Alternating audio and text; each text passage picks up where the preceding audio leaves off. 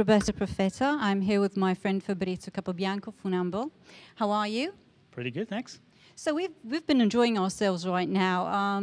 Do you find any differences between what's happening here now and what happens in the US in similar situations?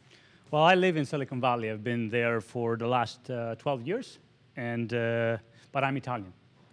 So I can say that this is the best of Silicon Valley. It is like Silicon Valley because the things people are talking about are the same we hear in the Valley. The speakers, the questions, the interactivity, all shows of things that fly. The difference is that the food is a lot better. Okay, yeah, the food is much better over here. Now, you've mentioned the fact that you've been living in the US in Silicon Valley for the past 12 years. Now, have you seen any changes, and if so, what changes have you seen occurring in the startup scene and in the innovation area in Italy? So I started my first company in Italy in 93, 94. It was the first web company called Internet Graffiti. So I have some experience of how hard it was to start companies, start a startup when I was 23. And it was a lot of fun. There were no venture capitalists. There were very little. There was no networking. There was no frontiers of interaction. There was no web. And I moved to Silicon Valley after doing another startup in '99 because I felt the Valley had something to offer to me to be able to build a company like Google. Today, you would say like Facebook or something like that.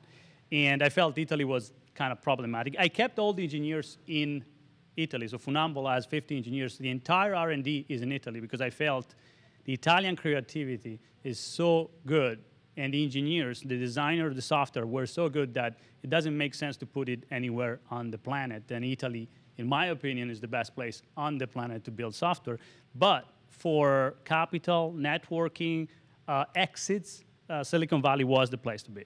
And I've seen the last few years, I'm involved in Mind the Bridge and a lot of other initiatives to bring Italians to Silicon Valley, that now you do networking in Italy. There are events like Frontiers Interaction. There is venture capital. The last even 3 years, the explosion of startups, events, funding is just staggering. So I think that compared to where we were before, in the last few years, we are just expanding at a speed.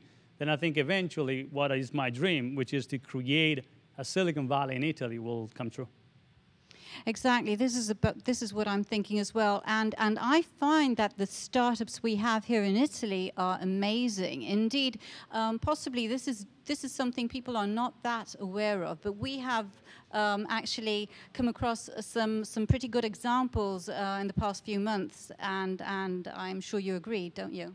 Yeah, absolutely. I mean, at Funambul, we demonstrated that we could build the software used by millions of people, raise $30 million in venture capital, even as Italians.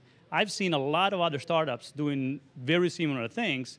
We're missing someone who gets funded.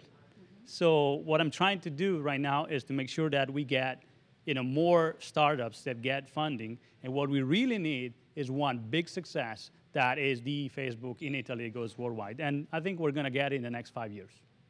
Okay, Fabrizio, thank you so much, and thank you, everybody. Have a great day. Bye.